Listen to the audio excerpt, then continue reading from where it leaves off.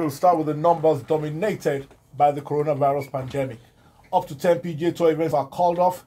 There were 9 home wins in the latest round of MPFL matches. 8 red cards were brandished in the Porto Alegre Derby in Brazil. 7 top-class cricket series postponed. The ATP Tour announced a 6-week break. 5 players and staff of Spanish side Valencia are infected, with Italian side Sampdoria confirming 4 infections. It's now 3 NBA players that have caught the virus, while the Australian Grand Prix makes it 2 races called off in Formula 1. And this is the #1 sports show on radio. My name is Dick Jomoto. Welcome to Sports Express, brought to you by MTN. Thanks for joining us for Monday's edition of Sports Express, brought to you by MTN. This morning, a change to the program format. We'll start with the big story. Bode Ogutui and Yemi Adesanya join me, and of course, it's all about the coronavirus that has ravaged sports events across the world. Well, at least not yet in Africa. We think the troublesome bit, we have something to report. This morning, on Thursday, I put up a tweet. I think Wednesday or Thursday, I put up a tweet that said, in no time, at this rate, those of us in the sports media will have nothing to report. I didn't know 24 hours later, 48 hours later, that tweet was going to come true. But NBA now has 3 infections, Chris Wood, the latest, and March Madness completely wiped out. In football, tennis, cricket, everywhere. What next? Good first, before I go to the March Madness, it affected me in a personal way. Yes. Because Umura, what's his first name? The son or the daughter? The son. Jordan Umura. First of good news, the boy graduated from college in 3 years. While playing basketball, it was some sort of record. But he wanted to give this final year, he wanted to give it as a present to his school. And for the first time, they are going to play the March Madness. But now that was cancelled, the coach sent him a personal apology. Look, we know you waited for this. That's not happening. And but hey, like it's something that had to be done because of the way the virus was spreading. And then they have said that it's likely that they'll move the playoffs to late June. And we'll see how that pans out, because we're still waiting for word on the Olympics. The way things are going, I feel, well, UEFA have a meeting tomorrow. Is it tomorrow? And then Premier League will have their own meeting, another meeting on Thursday. For me, 2020 is gone, isn't it? Well, I don't think so. I think what the first issue here has to be how to realign the calendar. I read a comment was already made, and he said that since the World Cup is in November 2022, why don't the football world start getting ready, more or less? Switch the start of the season to that period, so that you're already aligned. There's going to be an alignment, but I don't see how Euro 2020 will hold. 12 cities across Europe. That is the only. He can't hold. Because it's a unique Euros. He can't hold. There's no way 12 cities in Europe will host in these circumstances. That's why I said there's a realignment. Why? Because because of these 12 cities, if they move to next year, you have to realign the calendar.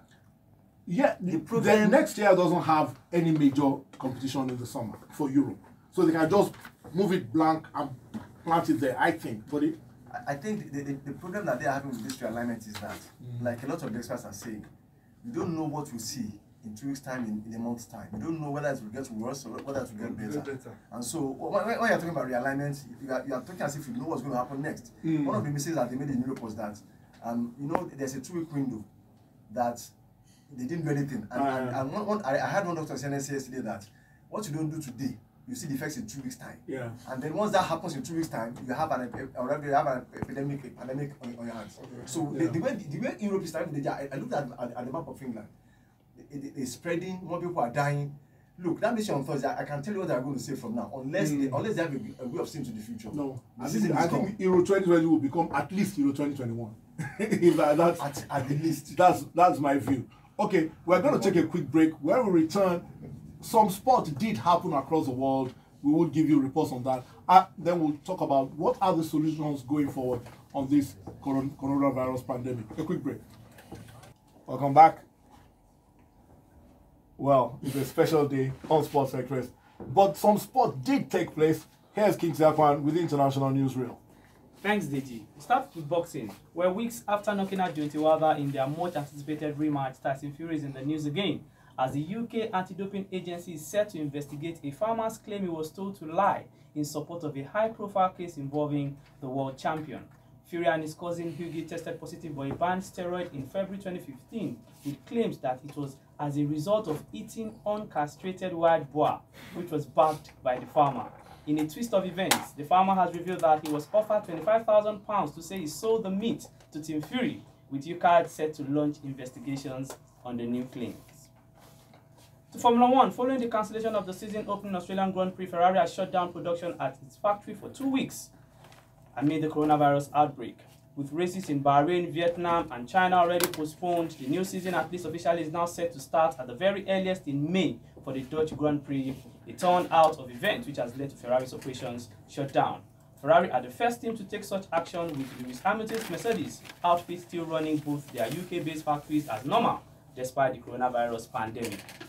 And we'll move down to athletics, where two-time Olympic 800 meters champion Caster Semenya has revealed that her next target is the 200 meters race at the Tokyo 2020 Games.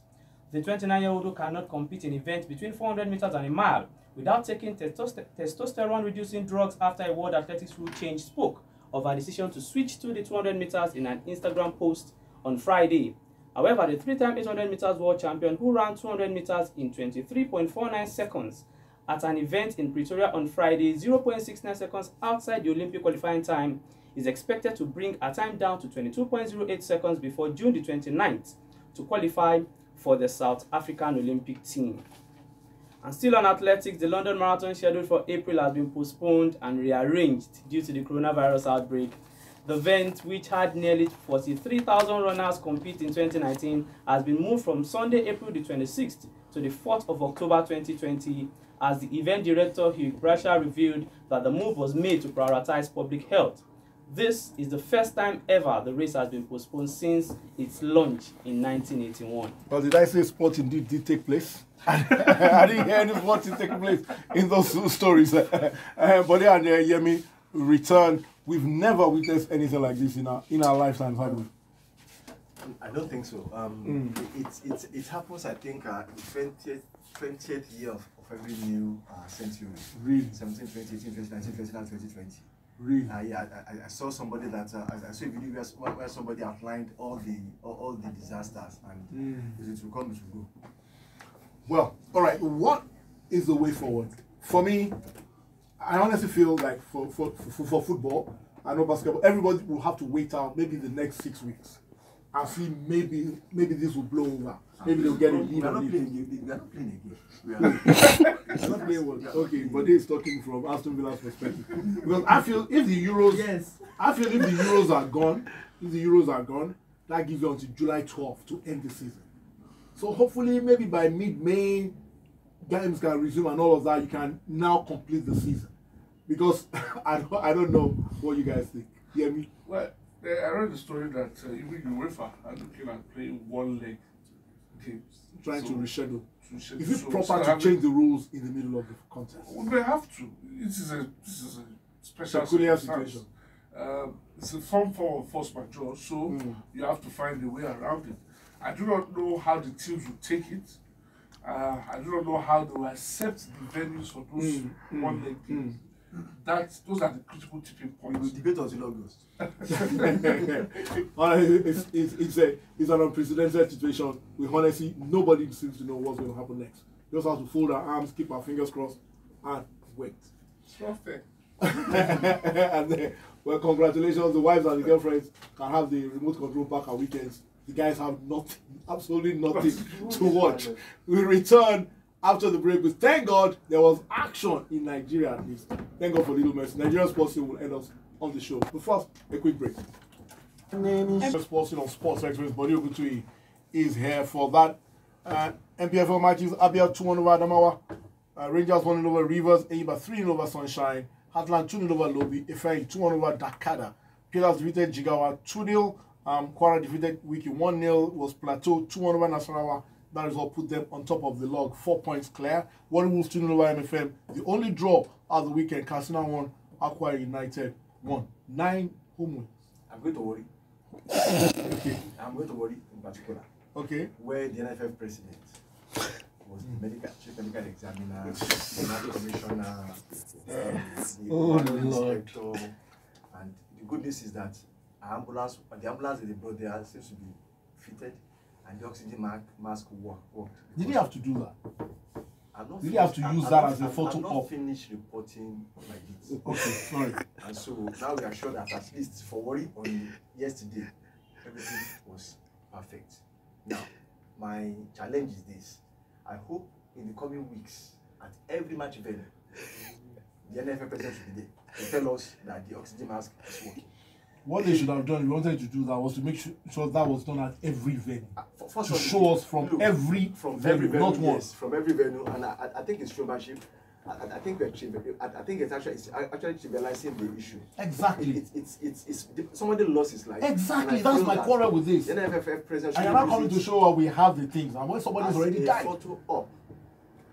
Like I said, when the issue of the match commissioner was raised, the man was suspended. I think I still feel that the man was made a scapegoat.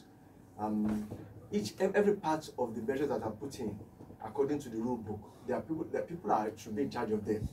Medical personnel, security, the market, all of them have their roles to play, and I think they should file different reports. I know that